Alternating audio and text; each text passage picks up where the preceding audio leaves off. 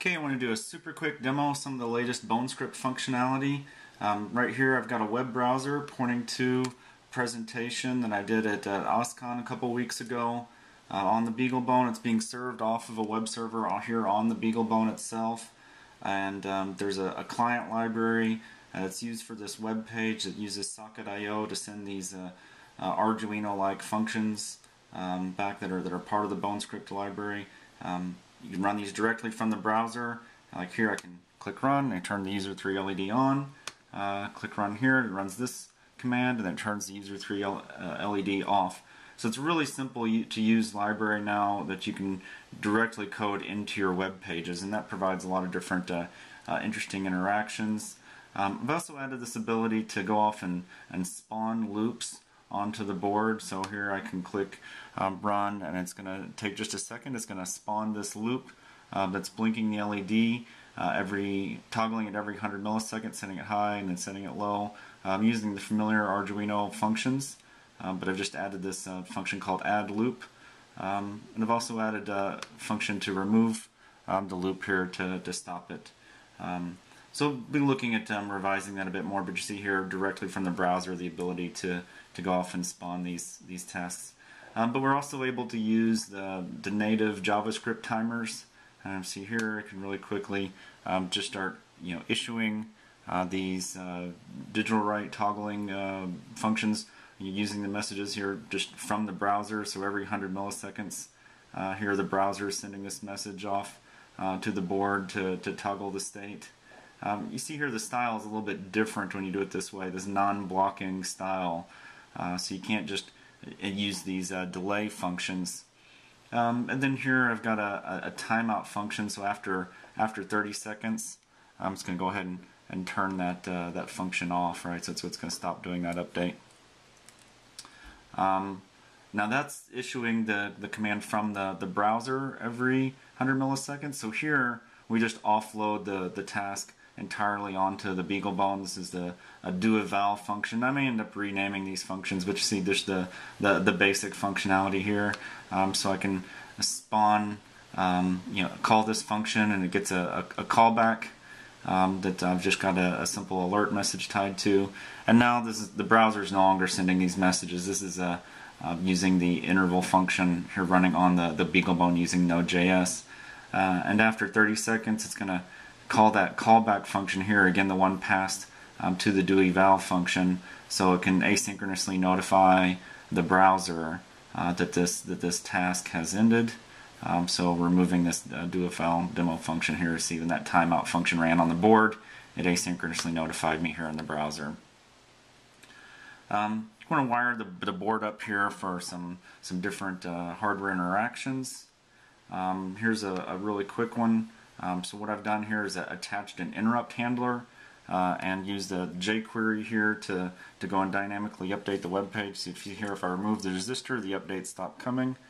If I put these resistor back in, see here the web page starts updating again. Again, that's using this attachInterrupt function that's very similar style to the Arduino, but here we've got a callback function that we've added. You see here's the call to attachInterrupt. You see this callback function that at times here does this the doAlert. That's what you saw there after the timeout. It issued this doAlert. But this callback is able to just call regular jQuery functions or any other functions that you have to update the DOM in your browser to update the content. So very easy to create interactive web pages that respond to hardware inputs. And the BeagleBone isn't limited just to doing digital I/O. We can start functions here just doing analog I/O. So we're looking at the value of the analog input and setting a pulse width modulator on the output. Stop that function. And we can of course just set the pulse width modulator to different values. Here just creating a fade in, fade out effect on the LED using this code here. And this analogWrite function does have additional arguments that I'm not providing here that allow you to do things like set the frequency such that you can control motors directly with these PWMs and these analogWrite functions. So you can use that to control your robot. Of course, we can also just use sliders and simply take in those asynchronous events. Here I'm using a jQuery function. When the slider changes, I just set that pulse width modulator directly.